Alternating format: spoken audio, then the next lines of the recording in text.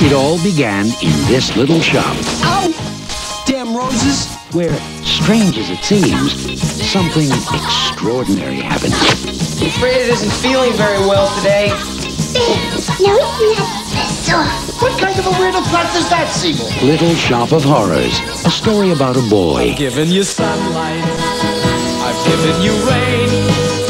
Looks like you're not happy, unless I open a vein. Where did you get such a weird plan?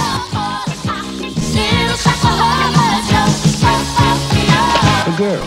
It all makes a nice voice when you live on Skid Row, Mr. Mushnick. Seymour, this is my date, my boyfriend. A florist. I'm telling you, Audrey, he's not a good, clean kind of boy.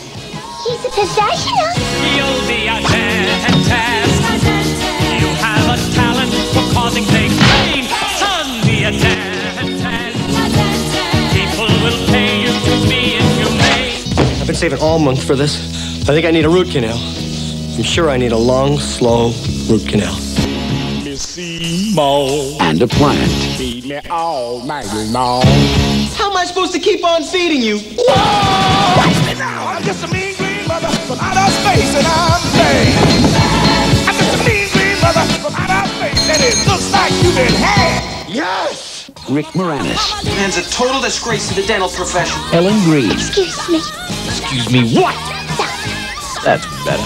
Vincent Gardenia, with special guest appearances by Steve Martin, John Candy, and Bill Murray. It's your professionalism that I respect. Little Shop of Horrors.